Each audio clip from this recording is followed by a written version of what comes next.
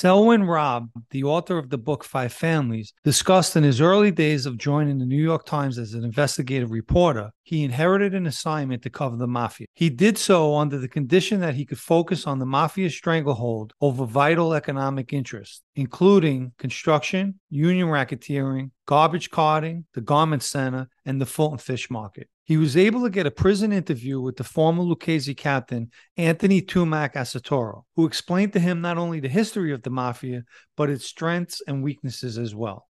While covering a John Gotti trial one afternoon, Rob ran into the Gambino boss in the courthouse bathroom. In the bathroom, Gotti was with two members of his crew who were waiting on him with a hand towel. After wishing him good luck, Rob asked for an interview. In turn, Gotti gave him a piercing stare and brushed right past him. Rob also bravely approached Chin Gigante on Sullivan Street near his Triangle Social Club. Gigante was also accompanied by two crew members who almost pounced on Rob before he was quickly able to walk away. But according to Rob, the most memorable comment came from Jimmy Brown Fialla, a powerful Gambino captain. Back in the 90s, Jimmy Brown was in control of the city's private carding industry. At the time, Rob was researching a story about the mafia monopolizing the industry, as well as Jimmy Brown's role in doing that. He ran into Jimmy Brown one day as he was headed into a meeting at the Garbage Association headquarters. Naturally, Jimmy Brown didn't want to be interviewed, but he did offer Rob one comment: eat shit.